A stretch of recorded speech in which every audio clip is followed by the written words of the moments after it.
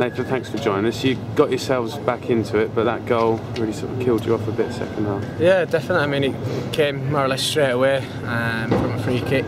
Again, probably the only shot they had in the second half, and it's cost us again. But you know, we played some good stuff. We played nice and positive. We were on the front foot, and you know, did exactly. You know, I tried to do exactly what the manager asked us to do. You know, we were just again unfortunate again right at the end there. Bit of a scramble. Could have been a different story. Could have got what we probably what we deserved. So you've had a week now with the new manager and the first game with him. What's your take on him? He seems very positive. He believes in the squad that we've got here, that we can definitely achieve something.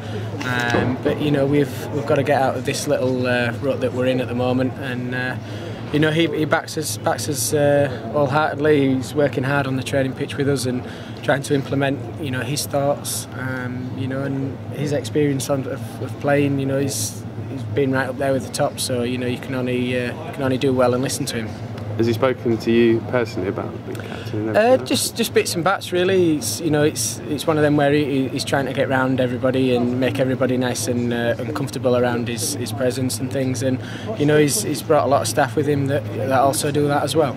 You're short of strikers today, but Sean Batt was his first in over a year, and he looked a handful at times, didn't he? Yeah, he was terrorising him. You know, if we could have kept him on possibly a little bit longer, then you know, it might have been different. But you know, he was outstanding first half. I told him that at half time that you know he needed to keep going. You know, he'd been brilliant for us, holding the ball up sometimes possibly on his own. Coxey sort of floating in and around him. You guys at the back must be desperate for some of those strikers to get fit again. Yeah, of course. I mean, we're desperate for everybody to be fit. You know, the manager wants a good, healthy squad to choose from. You know, and hopefully that they're coming back as soon as possible. You know, we've got a good physio team and physio department that are, you know, hopefully pushing them to get back as soon as possible. Debut for Victor Hadiboyejo came on. He's only 16. Must be nice to see as well. Yeah, definitely. I mean, he's been brilliant in training. Not only with the youth team, when he steps up with us, he's a real handful. He's, you know, nice and physical, and you know, he's got some decent pace about him. You know, and he'll be definitely be one for the future. We've got to look after him and make sure he develops the way he should.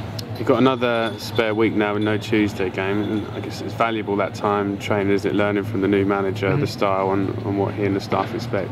Yeah, definitely. Like you say, it's another week on the training pitch with him, and like I say, hopefully he can implement what he wants to the players, and you know, we take that on board and just try and keep improving. And you know, he's definitely behind us and backs the squad. See, the club has backed him with a 2.5-year contract as well, and Alessandro's come out and said he's the man to drive us. Was it a relief for the players to hear that? Yeah, of course. You want a settled squad and a settled backroom staff.